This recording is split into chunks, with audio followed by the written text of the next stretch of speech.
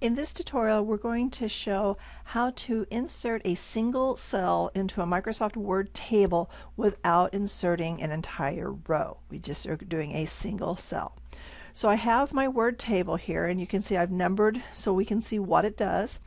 And let's say here at number 8, we need to put in another cell and push the other items down.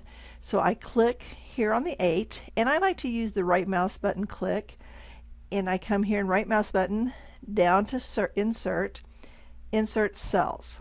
Now Microsoft Word asks, what do I want to do with the other cells? I could shift everything to the right, shift them down, or insert an entire row or column. Well, I'm going to say shift down. So I hit OK, and you'll notice now that it shifted 13 and 18 down, but left all the other cells that were filled out as they were, and that I can put in the information I need here.